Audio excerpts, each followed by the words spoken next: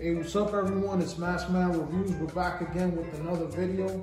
And what we have here for you today is initial impressions on 3 perfumes, actually 6 perfumes, 3 which are brand new, and we're gonna do the unboxing for you right here live on the channel. So let's just get into it. So first, we have this one right here, which is the Beauty. It is Oud for Greatness. No, it's not. It's Oud for Glory.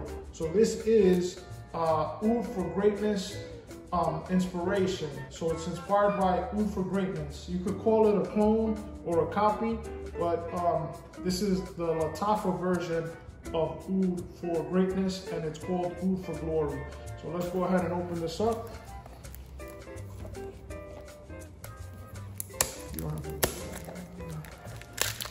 All right, so we're opening it up.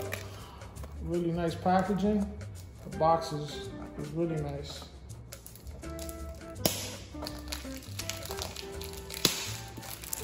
All right. There we go. So that's the box right there.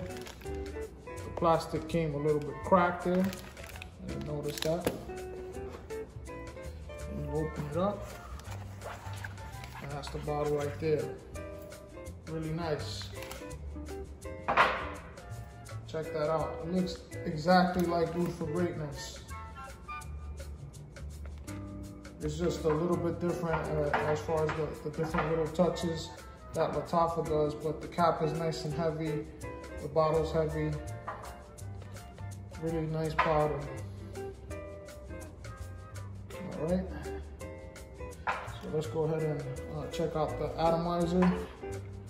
And let's go ahead and get our initial thoughts on this. It's pretty wide.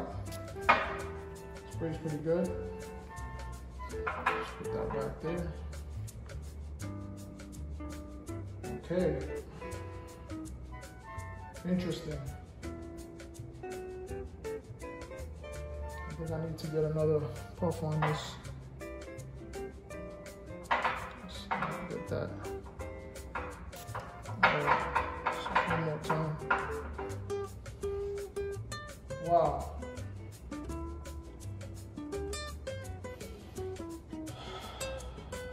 Let me clear this out a little bit.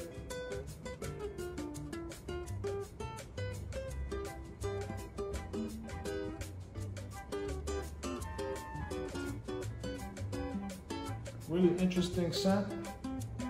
You get the rose for sure. The rose is very dominant in that scent. It's not overbearing rose. It's sort of a masculine rose. It's not very feminine at all. Overall, really nice. It has a little bit of musk to it. And the oud is not coming out right now, but I'm pretty sure the oud is gonna be very prominent as it dries down a little bit. So that was Oud for Glory. All right. Next one that we're gonna unbox here is a classic here that a lot of people should know about, and that is Mega Man. And as I said in previous videos, Sterling Perfumes is the parent company of Flavia and also Armaf. And this is one of their sub-companies, Flavia, and this is Mega Man. This is a beautiful offering. I'm not gonna tell you what these are. I kind of slipped with this one with the Oud for Glory, but I won't tell you what the rest of the perfumes are supposed to smell like. It's just an initial impressions. Box is okay, the presentation is okay. Compared to the Oud for Glory, this one is not as cool. Has a magnetic cap, but it's not really sturdy. Kind of plasticky. Has this faux leather around the bottle and chrome.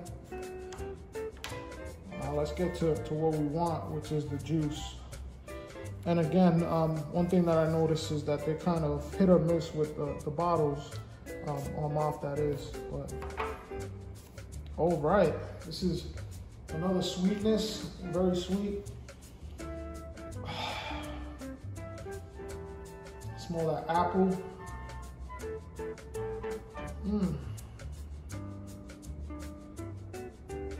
Pretty interesting scent. I'm pretty sure that there's ozonic notes in there. Really nice. So far, another winner. So we're 2 for 2. Really good. Like this one, I could detect right away what's in there. That Oud for Glory was a little bit harder to detect the notes. It's just a little bit more complex. You smell that Oud for Glory again. Okay, it's developing into something different now. So that's Oud for Glory. And let's go ahead and smell some of the other ones that are already unboxed. This one right here is Royal Hunt. We got that. Royal Hunt. See the sprayer. Pretty good. Wow, this is another mysterious scent. Really good. It reminds me a little bit of Dylan Blue, but more potent. Stronger, much more powerful than Dylan Blue. And that's Royal Hunt. Okay, this one is Green Sapphire. Green Sapphire. And this one is really nice. I'm familiar with Green Sapphire, but I haven't shown you guys this. Is a little quick initial impressions or unboxing, if you will. Really nice pine, woodsy scent. Very nice sapphire. And then you have Legacy or Legacy. Comes like in this Zippo bottle. Guess it's okay. See how that sprayer works? Pretty nice and wide.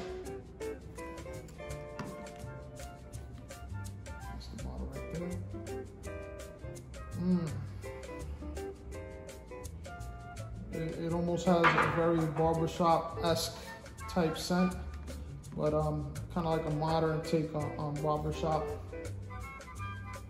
Definitely lavender's in there. And then finally we have this one, the Alexandria 3. This is a big boy box. So I'll open that up.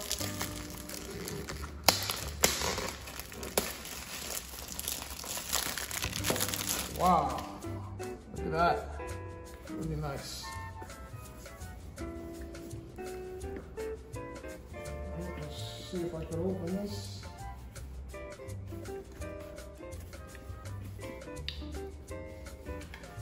Okay, figure this out. Slide open, but this is a really, what is it, a book? Oh. Opens up like that. And then, voila. Isn't that nice? Pretty cool. All right, let's see what this, so you got that beautiful presentation. Comes with the sleeve in here. I don't think this comes out, but that's how that looks right there. Velvet inlet. All right, let's see what's going on with this smell. Wow. I wish I had smell-o-vision. You can smell that.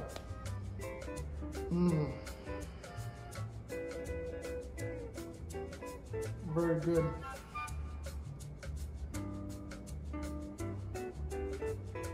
Another mysterious scent. Very captivating. Really good. So let's go ahead and present you all of them again.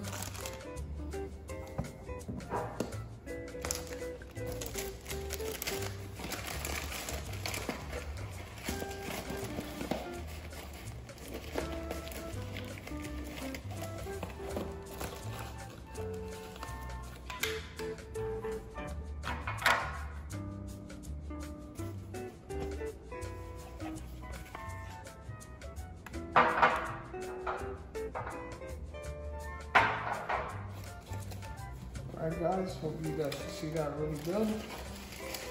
And that's it. That's just a quick unboxing. Initial impressions overall, pretty good scents. This one is gonna be a blue alternative.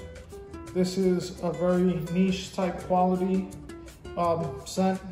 This one right here is gonna be a high-end designer interpretation.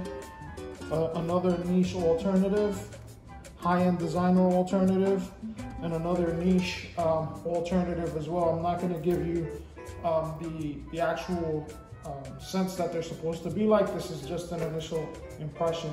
If I slipped up, I slipped up, but this is when I do the overall review, we'll get into that. All right, guys, peace and blessings. Take care. Hope you liked the video. Subscribe, like, comment below. Later.